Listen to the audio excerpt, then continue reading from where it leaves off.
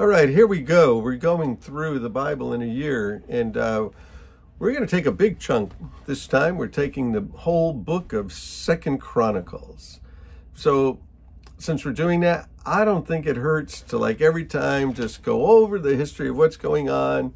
We're going through the Bible, the first 5 books of the Bible, beginning with Genesis, ending with Deuteronomy, known as the Torah, the law of Moses.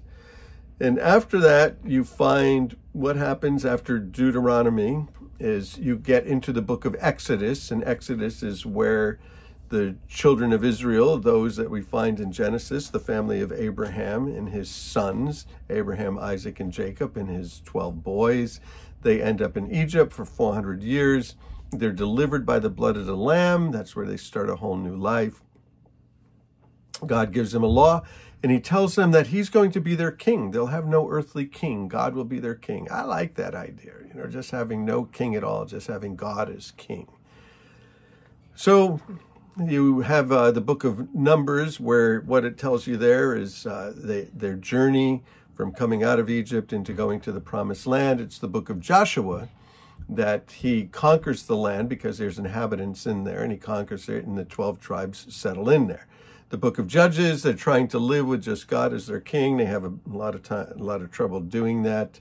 They serve God, and then they fall, and then they get a deliverer, and cycle after cycle. This takes 400 years.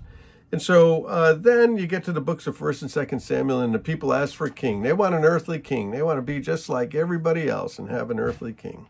Well, God tells them, you're not such a good idea. Well, they want it, so they get King Saul, and turns out to be not such a good idea.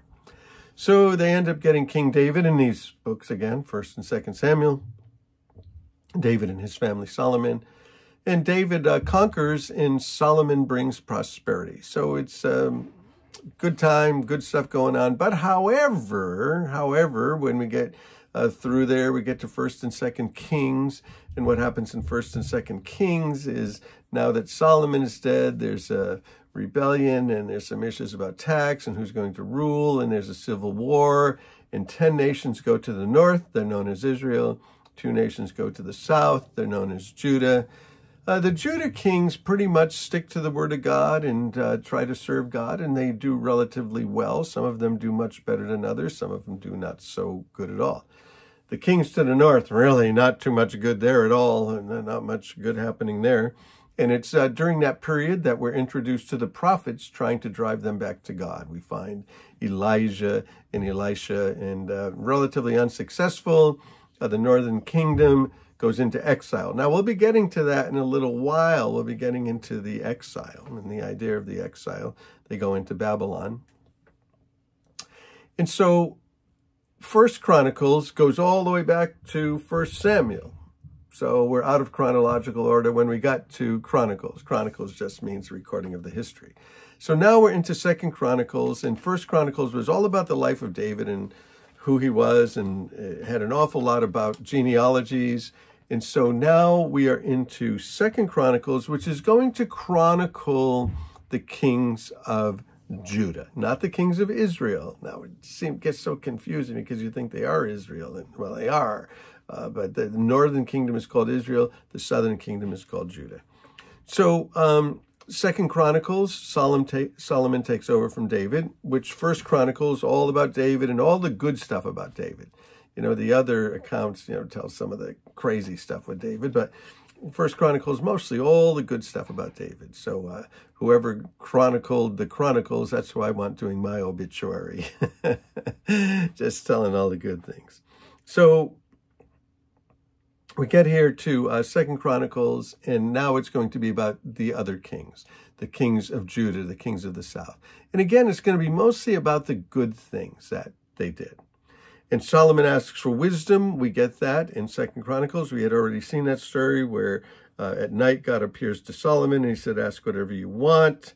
And he said, you've shown kindness to my father David, and I need to be able to govern these people. And God said, to Solomon, since this was in your heart, and you haven't asked for wealth or possessions or honor or the death of your enemies, and since you've not asked for long life, but for wisdom and knowledge to govern my people that have made you king. Therefore, wisdom and knowledge will be given to you, and I will give you wealth, possessions, honor, such as no king who was before you ever had, and no one after you. What greatest kings of all of the earth.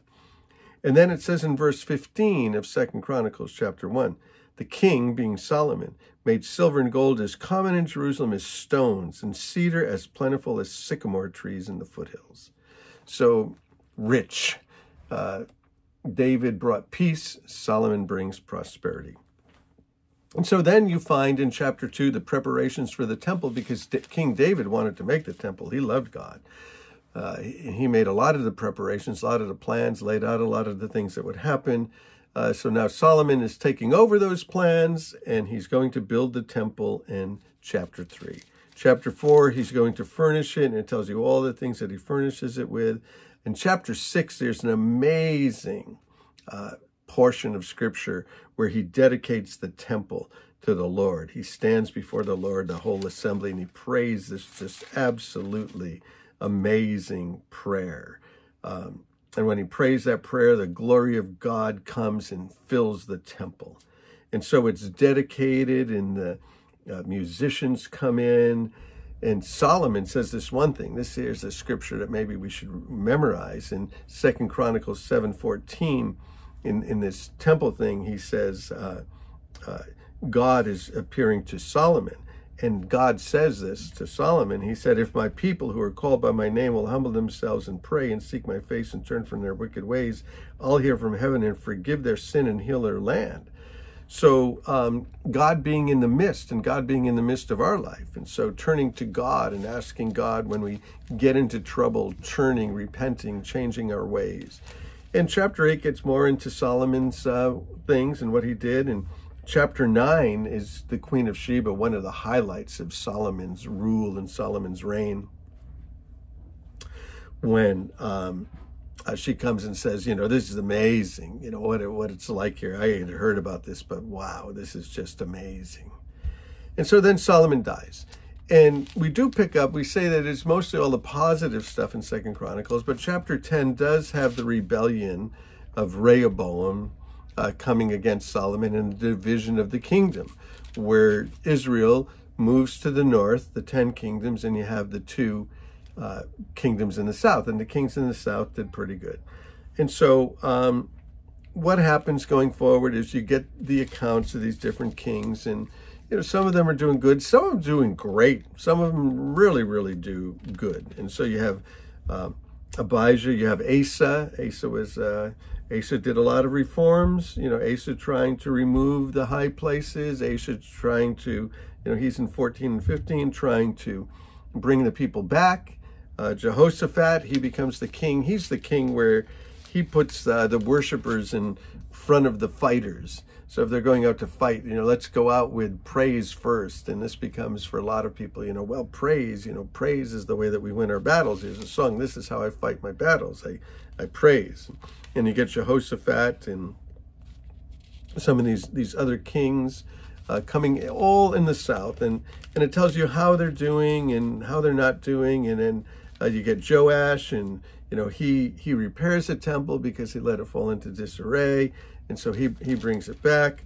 You get some really, really good kings. You get Uzziah and Ahaz come in there. Hezekiah, he purifies the temple again because again things just sort of get into disarray, and he celebrates the Passover. They had forgot about the Passover. You get Sennacherib, the Assyrian, coming in and threatening Jerusalem. He says, we took the north, and, we'll take the south as well. And then you get this kid, Josiah, who's 8 years old when he comes and rules. And they find the book of the law, and he celebrates the Passover again and tries to bring all the people back. And, well, it's not enough. It's just not enough. And you get these other kings, a couple other kings, and sort of a vassal king. And chapter 36, by the time you get there, Jerusalem falls. And they go into exile as well. So the whole country fell and disobeyed God. And little by little, just a downward spiral. Some of these kings trying to pull it out and nobody pulling it out completely. So that will bring us to the exile, which the next time we talk, we'll give an overview of what happens in the exile and how they got there. So let's move on. Love you guys.